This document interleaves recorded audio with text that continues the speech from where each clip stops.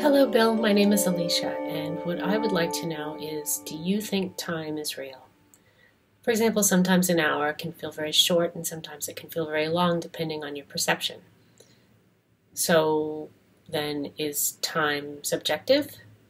If it's a measurement of something, what is it a measurement of?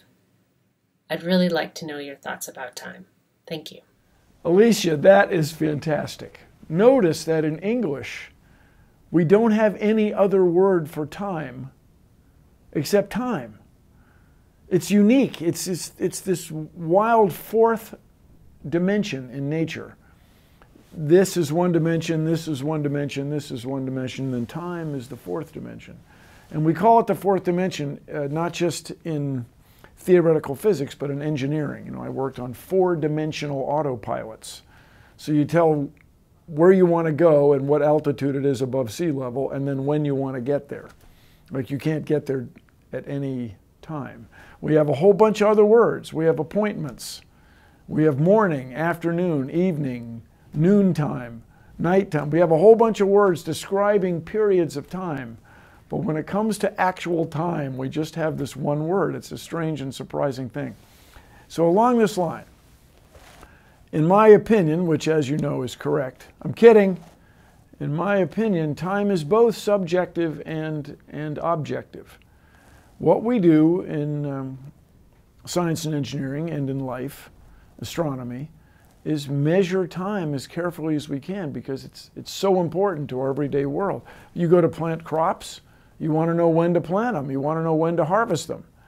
If you want to have a global positioning system that enables you to determine which side of the street you're on, from your phone, you need to take into account both the traditional passage of time that you might be familiar with watching a clock here on the Earth's surface, and the passage of time as it's affected by the speed of the spacecraft, and the passage of time as it's affected by the gravity of the Earth itself, both special and general relativity. It's astonishing. We work very hard to measure time with all sorts of extraordinary clocks, but there is no question with our brains, which are wet chemical computers, we lose track of time.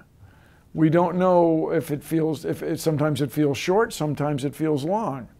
And it's just the nature, I think, of being constrained by measuring time with our brains. This is why we build instruments to measure time outside of ourselves, externally. But it is a great question. And then the whole idea of science really started with this thing people used to call natural philosophy. And when you throw in the word philosophy, for me, you start asking this question, like, can you know anything, let alone what time it is, or how long it's been since something happened, or whether or not, or when something will happen in the future, or whether or not it'll happen at all? These are philosophical questions, and I feel that you can get yourself pretty spun up in saying to yourself, there's no way to know anything. You can philosophically, you can't know anything. On the other hand, it seems to me we can know a great deal objectively about nature, and that includes time and its passage.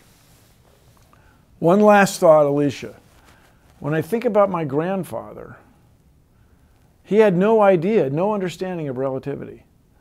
Not because he was a bad person, because no one had discovered it yet.